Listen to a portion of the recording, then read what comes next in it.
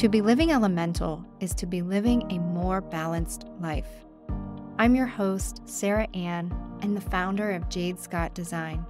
Through my interior design studio and Feng Shui practice, I awaken clients to the idea that their home is just as essential to their well-being as is to their mind and bodies. Essentially, nature's elements create balance and support, and through the lens of home, we can utilize their power when applied intentionally.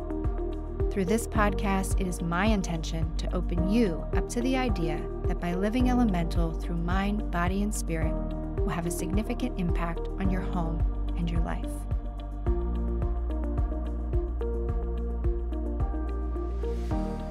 We're going to dive into the earth element today, and I think the best word that describes the earth element is the word mothering.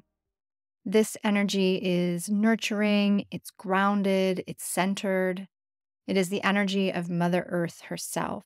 And when she is perfectly balanced, both yin and yang energies have stabilized. And so there's this sense of completion. Seasonally speaking, this is the time of both spring and autumnal equinox. So the Earth's energy is at a perfect balance. We are between seasons, and so there's this pause before moving into the next. In her book, Missing Element, Hidden Strength, Tisha Morris describes the earth element as the pause between inhalation and exhalation. So if we don't give ourselves that time to pause and breathe and transition, we may start to feel out of balance, as if we're running from one thing to the next or finishing one thing and quickly starting another. So we need this pause to perhaps reflect a bit and let the energy stabilize. This gift of pause is the element of earth. We typically think of dirt or soil when we think of earth, and so when we want to feel grounded, we may go out into nature, do some gardening, or even just walk barefoot on the ground. And if we can't, or we don't want to necessarily leave the house, which I don't advise for long periods of time, we can still create a sense of grounding inside our homes as well.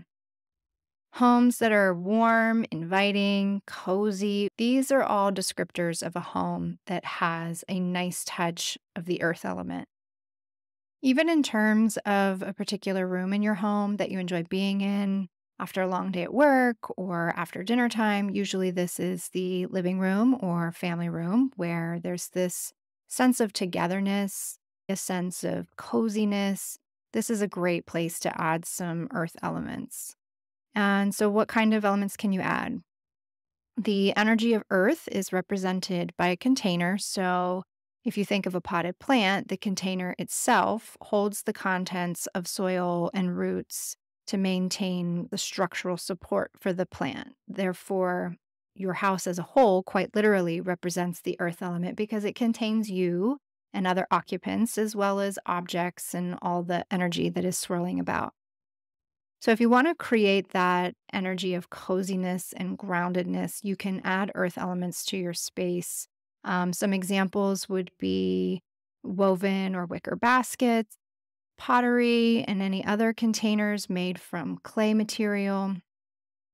For example, terracotta could be a great addition. Terracotta even brings in one of the colors associated to earth, in addition to a neutral palette of warmer browns, creams, deep, rich yellows, and oranges. We see these elements in our homes through hard surfaces as well, such as clay, tile, and brick. And so homes literally are constructed using earth materials. The shape associated to earth is square or rectangular, and again, it has an attribute of being grounded. So think in terms of how an area rug helps ground the space in a room. In addition, most of your heavier furniture pieces, such as tables, desks, beds, they all help ground a space because they typically are square or rectangular.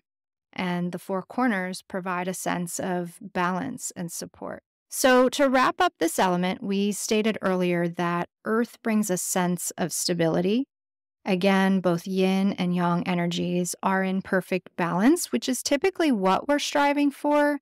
But it's important to remember that we can't stay in the comfort zone of Earth. We have to continue to move with the cycle.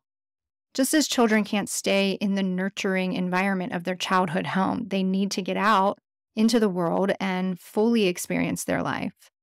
In a sense, they're starting their own new cycle of life beyond childhood. And in the beginning of that experience, they may need to come home often because they might be craving that sense of stability and groundedness. Or maybe they love being independent and in their own space, but it's still important that they create a supportive environment for themselves as they start their new journey. So again, I just want to stress that even though the earth element has a representation of balance, it's moving through the entire cycle that allows for truest balance. And the next element in our cycle is metal. And metal represents the beginning of the yin phase when energy is preparing to constrict or go inward before entering back into the water phase for further introspection. So be sure to check out the last episode in our bonus series, The Metal Element. Your support of the Living Elemental podcast means so much to me. Thank you all for listening and following along. This outlet is becoming one of the best things I've ever done, and I want to continue to support you at home. So in celebration of our launch, I am doing a giveaway for 3 lucky winners who will each receive a home energy kit. Inside these kits will be a few tools you can use to uplift the energy of your home or office, really anywhere you need some increased positive chi or energy. In order to be entered into the drawing, you just need to rate and review this podcast, take a screenshot and email it to our team at jsd@jadescottdesign.com, or you can just DM your screenshot at jadescottdesign on social. I will put all of those links in the show notes for you as well. We'll run this giveaway through the next few weeks, ending after the release of our bonus episodes, where we talk about each element and their attributes and how they all support one another. I thought doing these episodes would be a great reference for you as we expand into the elements going further. So please remember to rate and review. We will announce 3 winners the week of February 6th and hopefully get those to you right before Valentine's Day. So just a small token from us for sharing the love. All of this and more can be found on our website at jadescottdesign.com. Until next time, stay well.